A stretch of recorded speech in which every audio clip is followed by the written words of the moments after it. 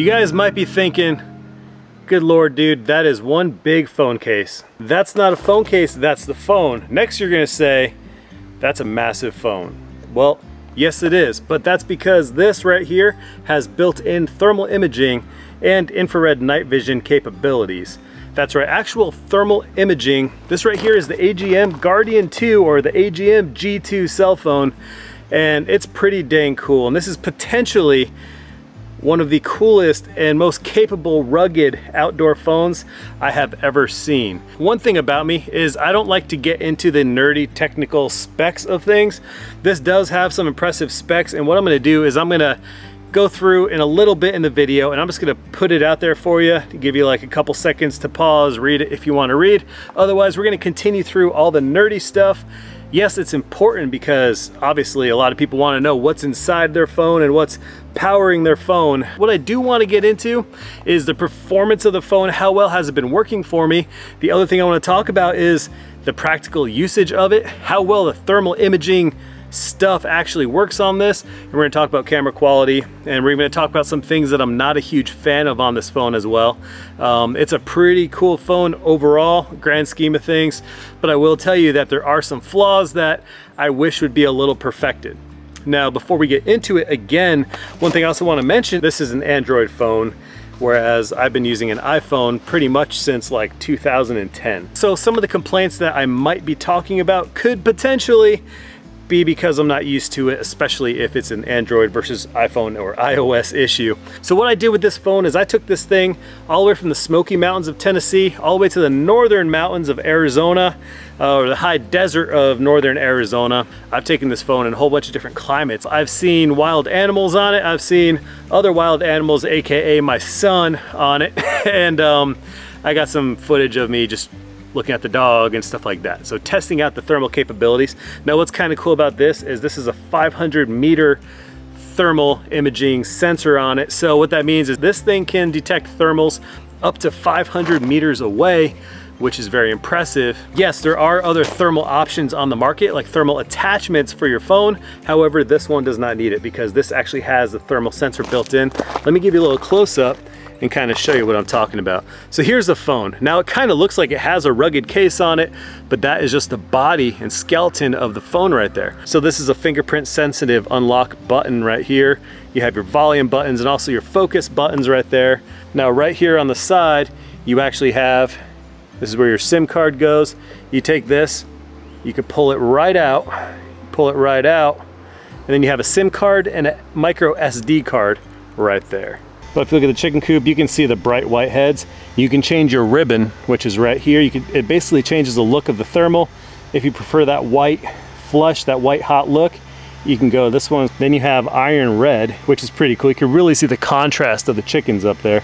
I'm gonna record this so you can kind of see the chickens walking around. You can see their little white heads up there. It's kind of neat. And then some other ribbon options are the hot iron right here. It's kind of a green. And then the rainbow one really shows you a lot of color contrast too. So that's pretty cool.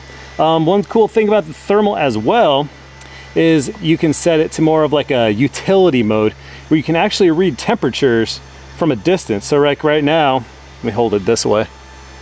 So like right now, you can see a chicken coop right there, 72.1. Now one thing I did was I took this phone over to Dollywood and I had some fun around the steam train. So what I did at Dollywood was when that steam train came rolling through, I actually took the phone and I started measuring temperatures of the boiler faceplate, a whole bunch of different stuff like the piston, all that stuff. So I got some cool color samples, some cool temperature samples. It's pretty dang cool to be able to have a phone that can do that.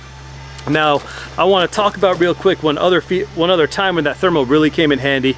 I just moved out to this property. Now we are in the woods, we're in the country of Tennessee, East Tennessee, and we have a lot of wild animals. We have black bear, we have whitetail, lots of raccoons. So at nighttime you hear all this stuff rustling around the woods behind us. We have a big ridge and several acres of just open woods behind us before you hit the next house. So, and then we have the Chilhowie Mountains or the Smoky Mountains right in our backyard. So we get a lot of weird wildlife stuff out here. That's a woodchuck. Goodbye. And that's a Benjamin's head. Actual camera stuff real quick. So right here, You have a 108 megapixel camera on this guy, so it's a good wide angle lens. You can really zoom into things in post-processing, kind of cool.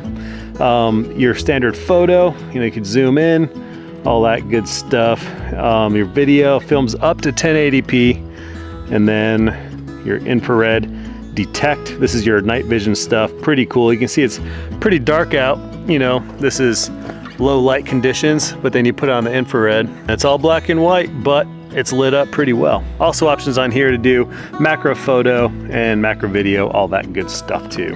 One last thing that's pretty cool about this phone, instead of your flashlight being the flash on the face of a phone, it's actually right here on the front.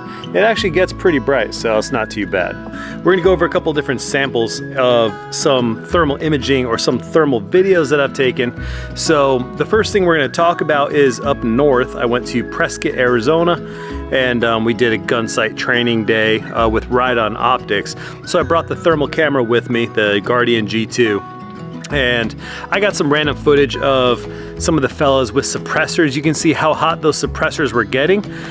I also have some other footage of me shooting my Glock 45 with the Rugged Obsidian 45 suppressor. You can see how white hot that suppressor is using that white hot thermal ribbon, or that ribbon that I was talking about. Another video sample, you can kind of see a woodchuck running into the woods in the Smoky Mountains in my backyard. And then of course, we talked about the steam train. With that steam train coming in, you can actually see the train rolling through. Pretty awesome. Okay, now that we talked about the photo and video specs, let me talk about my complaints on the phone. Now, I do social media. I'm a media creator. I love making videos. I love taking photos. I have some pretty nice camera gear, so I'm a little spoiled when it comes to video quality and photo quality. Now, even though this is pretty capable, it's a great tool to have. One thing that I found it is not a media phone. So even though it has your cool thermal imaging, it has your cool infrared capabilities, one thing it doesn't have is the ability to go past 1080 as far as video quality. I'm a big 4K fan. I film everything in 4K. So 1080 is where you're stuck at. And then as far as changing a frame rate, there's no way to change your actual video frame rate on this thing. Now what you can do is you can download photo or video apps on this thing. That'll give you the ability to unlock your raw technology, your raw photo technology. Then you can take this thing and you can shoot at whatever manual settings you want. But with the default application on this phone, I have not found a way to actually change your photo and video settings as far as quality is concerned. So I'm not sure if this thing's capable of taking 4K video with an external app. It very well could be. So that's my complaint. It's a feature that should be on most phones, especially in today's day and age, but that also depends on the usage of your phone. We're gonna get nerdy about this thing. For you guys real quick that want to know more about it, I'm gonna go ahead and list out all the specs. I'm gonna have the chipset and all the other capabilities of the phone right here. So I'm gonna give you guys 5-10 seconds to look around. Here's some pretty elevator music for you to do so.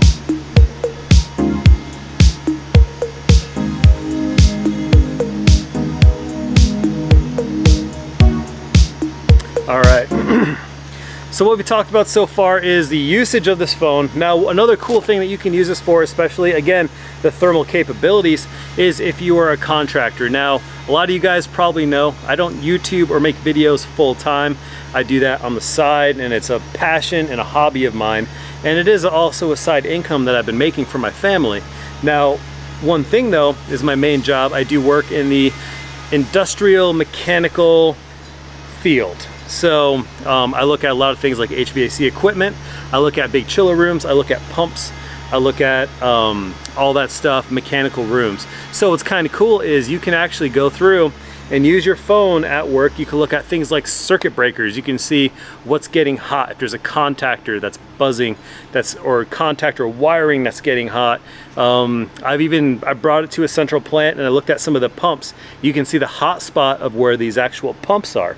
And again, you can measure surface temperature of those hot spots with the phone too.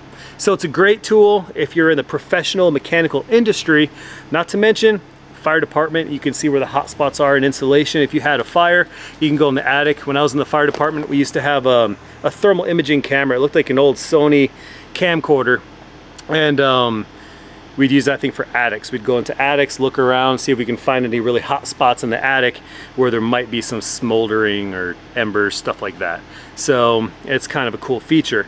Next thing, hunting outdoors. If it's low light, dark out, and you need to see, or even at a distance, it'll pick up thermal traces and differences up to 500 meters. That's pretty dang cool. And that thermal imaging camera does work pretty well. So overall, this phone is actually packed with features. Though it might not necessarily be a normal media phone, something that you want to take photos and videos with, it is capable of taking decent photos and decent videos. A little high on the contrast side for my preference, but it does a pretty alright job with that. But where it really excels is the features. The thermal imaging is excellent. The infrared night vision is excellent. So it really helps around the house nighttime when it's dark. It's kind of cool. So AGM Guardian G2 costs around $1,000, but if you think about it, so do all the other phones if you're to buy them outright. So it's not too crazy when it comes down to price. This is not a phone case. This is the phone body. It does come with a couple extra glass screen protectors, which is nice. And then I just took the SIM card out of my iPhone, stuck it inside this thing, and setup was instantaneous. So even going from an Apple product to Android, the hardest thing was syncing my contacts, but I did all that through Google Drive, I believe, or Google One, something like that. So overall, the AGM Guardian G2 is a pretty dang cool phone. It offers a lot of features. One more thing, I totally forgot to talk about this. This big old bulge right here on the back is a speaker, and this thing